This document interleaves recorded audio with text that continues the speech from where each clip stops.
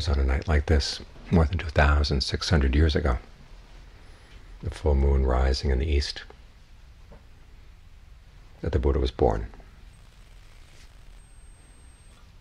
It was on a night like this, 35 years later, again, the full moon rising in the east, in the month of May, or what they call Visakha in Pali, that he gained awakening. And it was on a night like this, 2,550 years ago, that he passed away. We commemorate these events every year. To think about where this practice that we're doing came from, the sort of person who found it, established it so well that the practice is still alive, even here on the other side of the earth from where he found it. They say that on the night of his passing away, the devas were showering him with flowers and incense, paying homage to him with song. He happened to mention to the monks that that's not the true way to pay homage to the Buddha. The true way is to practice the Dharma in accordance with the Dharma. This is not to say that we shouldn't pay homage with candles, incense, and flowers. We realize that the candles and incense and flowers are just symbolic of what the true homage is. There's one tradition that the incense stands for virtue, because the scent of virtue, as I say, even goes against the wind. Even the scent of incense goes with the wind, but the scent of virtue, the attraction that comes from the virtue, when you see a virtuous person, goes against the wind. The flowers stand for concentration as the mind blooms. The candles stand for discernment that throws light on our actions, that throws light on the way we cause suffering and shows how we can learn how not to cause suffering. So those are the symbols. But we don't just want the symbols. We want the reality. So let's meditate. Focus on your breath. Know when the breath is coming in, know when it's going out. They said the Buddha on the night of his awakening was focusing on his breath as well. So what's the difference between his breath and ours? He was able to gain awakening. Where are we? Well, the difference doesn't lie in the breath. It lies in the qualities of mind that we bring to it. But these are qualities we can all develop. As the Buddha himself said, it wasn't because he was somebody special, or that he had powers that nobody else could attain. He said it's through being resolute, ardent, and heedful that he was able to develop the powers of concentration and discernment that led to his awakening. So these are all qualities that we can develop too.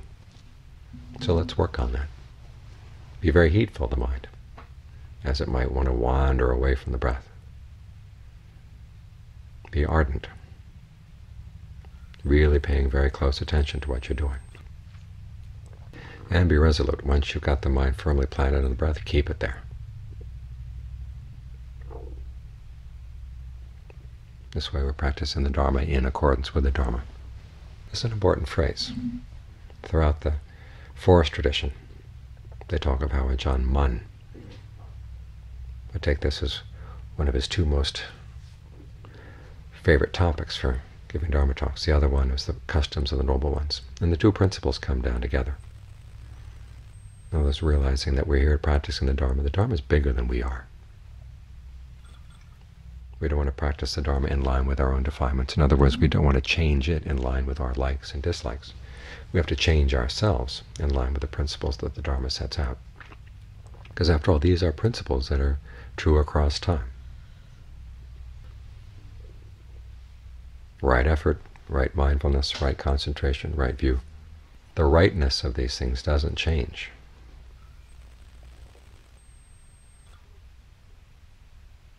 And the rightness is right because it works. So as we choose to make the Dharma larger than ourselves, okay, we're making it possible for us to practice on a path that really does work, that really does lead to the end of suffering. It's good that we have events like this every now and then, to remind ourselves that the Dharma is bigger than we are. Many times when you're meditating, it's easy just to get caught up in your own stuff, or to think of the meditation simply as a way of dealing with your own personal problems. And it does help with the personal problems. But it's good to get a larger perspective every now and then. When you see all these people gathered here, it reminds you that the practice of the Dharma is a group activity. We depend on each other for support, for guidance. This is something that the monks are reminded every day when you go out for alms. You realize that your practice is dependent on the generosity of other people. When you eat the food that they give, it's incumbent on you to practice well. The Buddha says that one of the motivations for a person to practice, especially for a monk who's practicing, is that by attaining the noble attainments, you make it so that when people give you gifts, they get great rewards from those gifts because of your attainment. So your attainment is not just your own personal issue. It spreads out and benefits other people as well. So it's a group effort we're involved in here. The Buddha often talks about the advantages of taking the larger view. You may know that chant that we often recite. We're subject to aging, subject to illness, subject to death, subject to separation, and we're the owners of our actions, heir to our actions.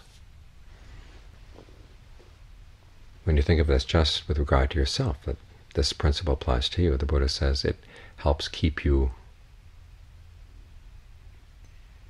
very careful about what you do and say and think, because you realize it has consequences. In other words, you abandon unskillful behavior. But he says it's also good to reflect on the fact that these principles apply to everybody across the board. Not just you, every man, women, children, ordained and not ordained, devas, human beings, people in all the realms of existence. These principles apply to everybody.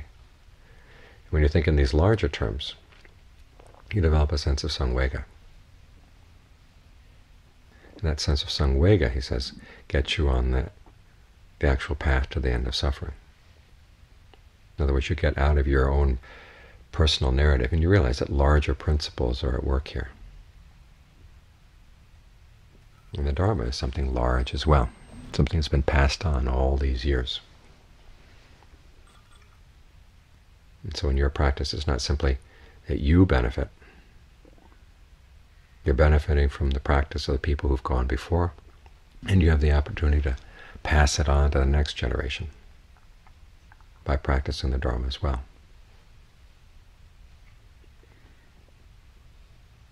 So try to keep this larger perspective as you practice. It's not just you.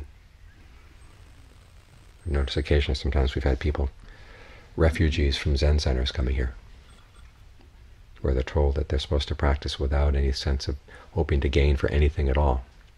It drives them crazy. So they come here and they think, well, at least with Theravada we can be selfish, just practice for ourselves. So it doesn't work here either. But we do gain, but other people gain as well, and it's good to see that larger perspective, to hold that larger perspective in mind. It's not just a practice of meditating, but generosity and virtue are all part of the practice. Generosity is what enlarges your heart. It helps you to look around and see all that we have in common, in terms of the fact that we're suffering, that we all have needs. And if you have the ability to help other people, you do. Because that willingness to help, that willingness to give, is what allows you to practice the precepts with a lot more integrity. In other words, there will be times when, holding to the precepts, you have to sacrifice some of your material comfort or your material advantage. But you take it as a gift that you can give to others, that you're going to maintain your principles and let go of the things that could have come to you if you sacrificed your principles. In the same way, your meditation is a gift. You yourself suffer less from your own greed, anger, and delusion. The people around you also suffer less from your greed, anger, and delusion. So everybody benefits.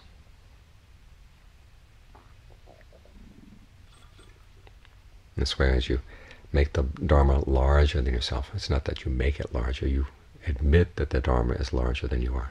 It's something you can really give your life to.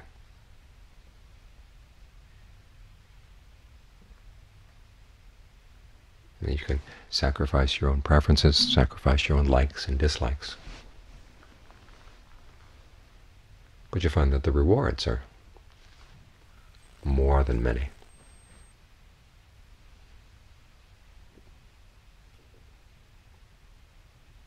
So this is how we show our gratitude to the Buddha and all the people who've kept the teachings alive, have kept the practice alive all these many centuries, by paying homage to the practice, and not just any old practice, practicing the Dharma in accordance with the Dharma. Willing to learn what the Dharma teaches, and willing to submit to the training. Because the Dharma is not just something you read about or talk about, it's a training.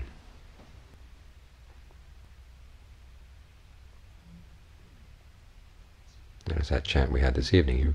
If you have respect for the training, then it puts you right in the presence of nirvana.